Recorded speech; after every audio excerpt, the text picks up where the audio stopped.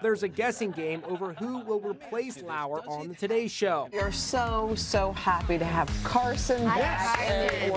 Sight for sore eyes. Carson Daly joined the anchor desk today, fueling rumors he could be the one. Sunday Today anchor Willie Geist, MSNBC's Craig Melvin, and Megyn Kelly, who already hosts her own morning hour, are also being mentioned. We've been talking a lot about this idea of having an all-female team up there. Wouldn't that be wonderful? Wouldn't that be a statement? Why is it assumed that it needs to be a male-woman combination? Bill O'Reilly, Charlie Rose, now Matt Lauer, three titans of TV news disgraced by sexual misconduct allegations. How the mighty have fallen. Based on where they're from.